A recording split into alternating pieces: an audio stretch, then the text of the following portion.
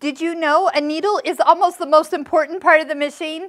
Yes, there's thread and how to thread it. Everything has to work correctly, but your needle needs to match your fabric choice and also your thread thickness.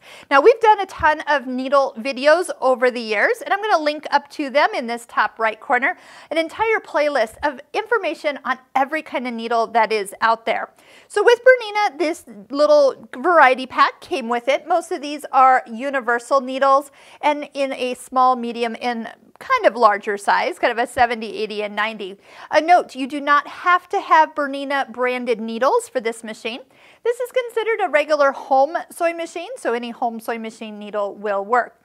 To take your needle in and out, you are going to look for this little screwdriver. It's kind of more of a Torx end to it, and you're going to come over to the side and loosen it. So I do like that this has a little rubbered end to it, makes it really easy to tighten and loosen. But I do want to warn you, you don't want to actually go and tighten this like really, really tight. So there's a finesse, a gentle tightening of your needle. And of course, if you've loosened it, it should just come out. Notice I had a hold of it before it loosened all the way. Needles do have a flat side on the back, so just go ahead, put the point of the needle down into the foot and bring that all the way up. Now I'm going to show you a way you can test whether you have your needle all the way at the highest position, because some people don't get it all the way up to the highest point and then they have other serious issues. So after you put a new needle in, use your needle threader. If your needle threader doesn't line up with that little hole of the needle, you know you did not get it high enough in. So just definitely get in the habit of using that.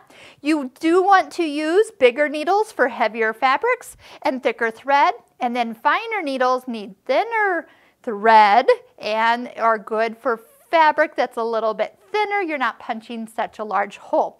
But there are lots of different kinds of needles. There's embroidery needles we'll talk about once we get to the embroidery side of this machine. So when do you change a needle? Anytime that you can have a little loop of thread on your fabric, it's not laying as flat, your thread breaks, you just have it's just not working, change your needle. It's the quickest thing to solve the problems. If you sew over pins, if you have that habit, which I hope you don't, but if you get close to a pin and you hit a pin, and you hear that little ticking sound, you've busted the tip of the needle off and it's punching through your fabric. Definitely a needle change. So first thing, if anything's going wrong, the first thing I do is put a new needle in the machine.